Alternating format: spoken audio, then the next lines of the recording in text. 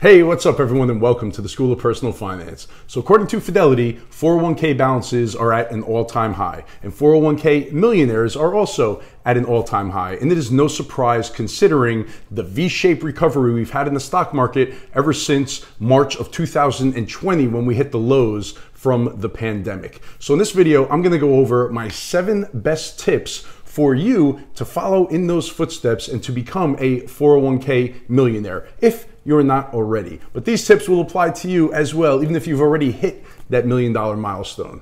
All right, let's get to it. All right, so before I get started, just a quick update with what's going on with me. I haven't uploaded a video in the last couple of weeks, and the main reason for that is because I've been busy behind the scenes trying to build out the educational piece of the School of Personal Finance. So if you've been following me along this journey for the last year or so, you might already know that my initial vision was to have different courses for different times in people's lives. Like for example, if you're just getting married and having a family, having a course for that, or maybe if you're just graduating college and getting your first job. So courses were gonna be a big part of it. Along with that, I was going to do like short-term boot camps, like maybe like build your financial plan in 30 days, where we would have one-on-one coaching calls, maybe twice within that 30-day period to create your financial plan. Also beyond that, having a monthly membership program where you would get access to me and we would build your financial plan over a period of time while also getting access to all my other content. So initially I started with the investment management piece and also with doing one-on-one financial planning. And now it's time for me to really start building out the educational content and the community. So the best place to find all of my stuff is to go to schoolofpersonalfinance.com. You could even subscribe to my mailing list on there. I won't inundate you with emails, but I'll send out emails every once in a while when I upload a new video, or just to keep you in the loop of what I have going on with everything. All right, so back to it. So let's get you to become a 401k millionaire. You know, and the sad thing is I'm 43 years old. If you're younger than me, then you're gonna need $1 million in your 401k. I mean, I guess not just your 401k. If you had to have it through other assets like real estate or other investments, that's good too. But we're gonna need like 7 figures, high 7 figures, if we want to be able to retire comfortably when our time comes. There's good chances that Social Security, it'll still be around, but it's going to look different. They are going to have to make some kind of cuts in the future, especially if you're like a 30-year-old right now. You can't count on Social Security being the same way that it is today. It's just not sustainable. So your retirement, it really all falls on your shoulders. Most employers, you know, unless you work for a municipality, most employers are not offering pensions anymore. So the importance of the 401k, it has spiked dramatically over the last 10 years, and it's just going to get that much more important. So my first tip, it's an eye roller. It's one where you're going to be like, oh, that's the best that you got. But it really is the most important, and it's just getting started. And not only getting started, but also pushing yourself. Like, don't start by doing, you know, 1 or 2% or 3%. I mean, it's good even if you just get going, but you got to push yourself in the beginning. It makes such a tremendous difference if you start early. I've given numerous examples, especially in the video where I talked about compound interest. But if you're like 23 years old and you bust your butt to contribute as much as you can for the next 20 years, then you could really stop at that point. I mean, it would help if you kept on going. But if you did 20 great years of contributing, at that point, contributions going forward, they would be small in comparison to the growth, the compounding effect that you would get from the money that you already have investing. So just getting started, pushing yourself, making sure you get that employer match. It's silly to leave that money on the table. Take advantage of that, but just go and do as much as you can until it hurts. If it hurts too much, you could always dial it back. All right, and then for number 2, many employers now offer a Roth 401k.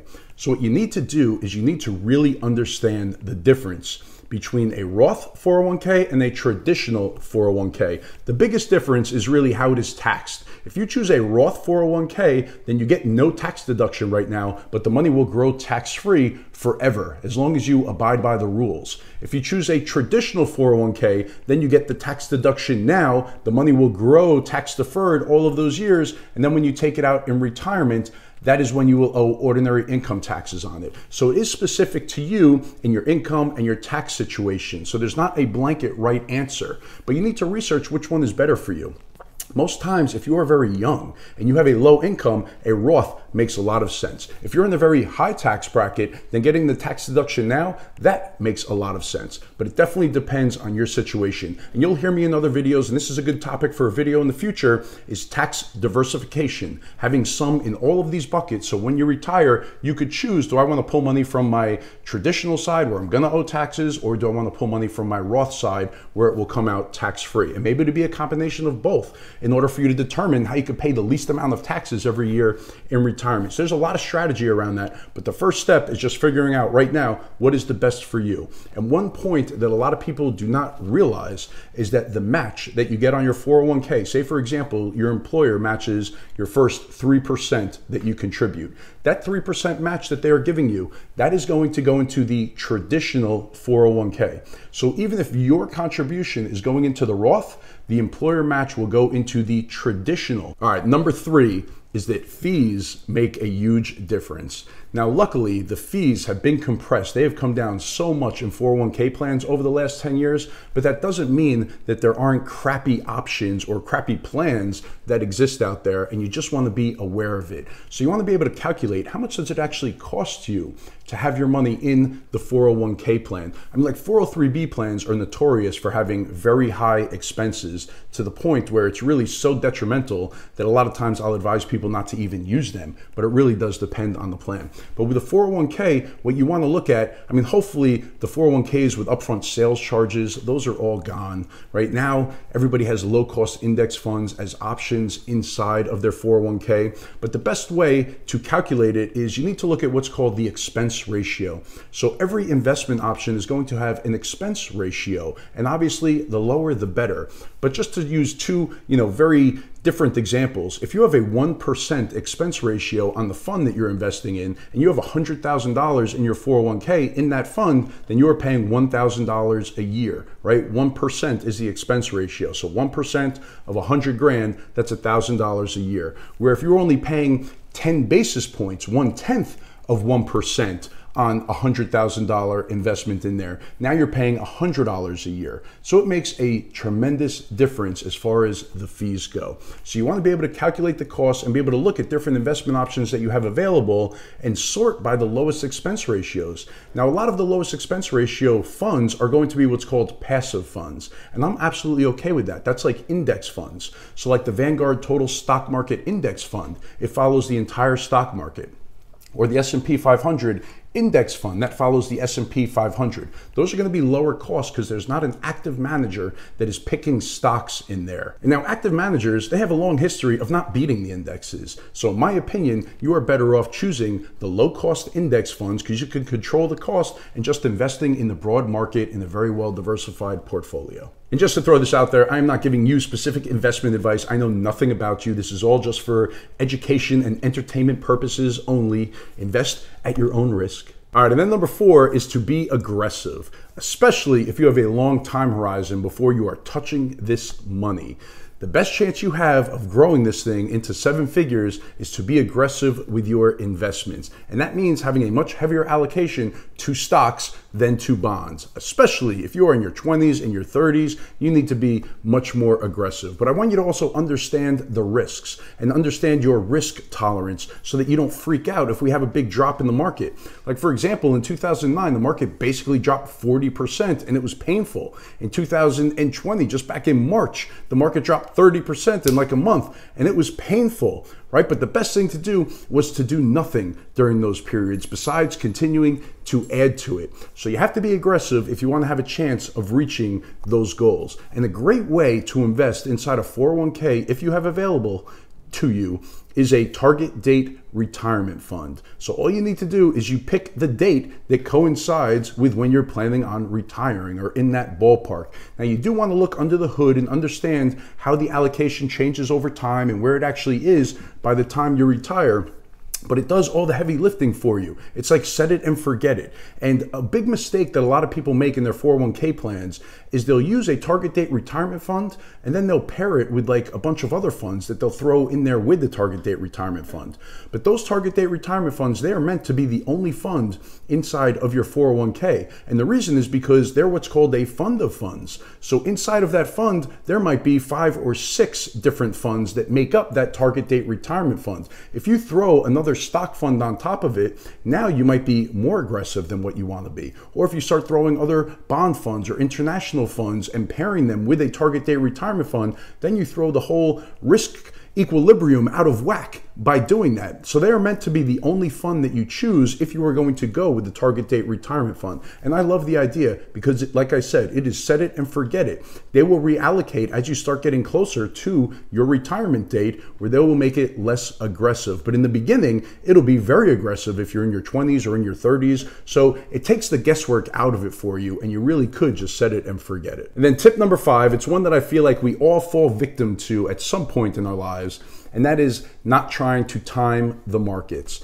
It really is a loser's game. Like, for example, right now, the markets, they continue to make new highs every day. And you hear everybody saying, you know what, we're due for a correction. The market is going to tank. You see YouTube videos all over the coming market crash. And honestly, it's been that way for like 5 or 6 years. I've been seeing those videos in those headlines and people talking about it, and it just hasn't come yet. So timing the market, it is impossible. You could put the 10 smartest people in the world in a room, have them on CNBC and debate what's going on with the markets, and all of them will have a different perspective and a different point of view. It's just nobody knows. That is the bottom line. So trying to time the market, you could get lucky and then you could go brag about it to your friends, but most of the time you come out on the losing side of that transaction. It's just very hard to do. One of my favorite sayings, and I forget who said it, was that time in the market always beats timing the market. And it's true. You just need to consistently invest and give it time to grow and to compound. But it's great to understand that markets do go through cycles and there are ups and downs and highs and lows. It's good to understand that just from the point of view that you don't panic and you don't freak out when you see the markets going down, that it does happen. But to think that you or anybody else can predict when it's going to happen, it's just an impossible task. All right, tip number 6 is to rebalance your account, but base it on drift rather than time. So what some people will do is they will take their account and they will automatically rebalance it like once a quarter or once every 6 months or once a year. So they base it on a certain time period, and then they have the system, the program, go in and automatically rebalance it. Now this is okay. It's good to rebalance your account, but I would much rather rebalance it based on drift. Meaning, how far is it away from my target allocation? Because then what you're doing is you are waiting for a trigger. You're waiting for something in the markets to happen to give you the opportunity to go in and rebalance. So say, for example, you set a drift of 10%. That is your target. Once you get 10% out of whack, then at that point you go in and your account will rebalance. So just a simple example, if you have a 70-30 allocation, so say you're 70% stock, 30% bond, and we've had a stock market that has gone nowhere but up. So as that's happening, your stock part of the portfolio, that 70%, it's becoming bigger and bigger and bigger, and the bond piece isn't going anywhere. So when we look at the overall allocation, maybe you are now at an 80-20 allocation. And that might be more aggressive than you want to be. So by rebalancing at that point, once you've reached that 10% out of where you want to be, you go in and you rebalance it back to a 70-30. So what this forces you to do, it forces you to take some off the top, to take some of your gains, sell them, and then buy some of the bonds, which haven't been doing nearly as well. So rebalancing, it forces you to sell winners and to buy losers, which is usually, goes against what your gut is telling you to do. Usually when the market's doing great, your gut is like, ooh, buy more, buy more, buy more. But the right thing to do might be to rebalance and to do, the opposite of what your gut is telling you. Another way to look at that would be the opportunity that was presented back in March of 2020 when the market dropped. So the market had a sudden drop with the coronavirus and everything going on, and everybody felt like the world was ending. But if you had a trigger to rebalance, what would have happened when the market dropped 30% is you would have went in and you would have actually bought some stocks and sold some bonds to get you back into that allocation of a 70-30 portfolio or whatever your target is. So rebalancing based on drift, it is a good way to go to make sure that you're taking advantage of any opportunities that the market might present to you. All right, and then the last one that I will leave you with is a simple one, and it is just to embrace the volatility and embrace the downturns. So instead of looking like, oh no, the market is going down, and having that mind frame, look at it from a different perspective. Look at it like, oh great, the market is going down. I'm getting paid this week. I'm going to have money going into the market and I'm buying things cheaper than they were just a few days ago. Even in an extended down period, if you're in your 30s or your 40s and the market drops 10%, 15%, 20%, and it lasts that way for a year, 2 years, 3 years, it's like, who cares? You're not touching that money for a long time. It's giving you an opportunity to build up more shares, to buy more during this downturn so that you could accumulate more. So then eventually when it does go back up, you own more shares of these different funds. So embrace the volatility and the downturn. Don't look at it as like a reason to get out of the market or to panic. If you're using the money in the next few years, that's a different story. Then it shouldn't be in the market, right? If you're saving for a house or if you're, about to take a big distribution and you need that money to be there, then you don't want to be at risk at a big downturn in the market. But if you're investing for your retirement for the long term, embrace the downturns. And don't forget, when you retire, it's not like you take all the money out and spend it, right? If you retire at age 65, you might live another 30 years. So that money's going to be invested for another 30 years. You might be drawing down on it, but some of it still needs to grow and be in the stock market. So it's not like it all comes out on the day that you retire. All right, everyone, that is it for this one. I hope that you found this one helpful. It was good to be back after a few weeks away.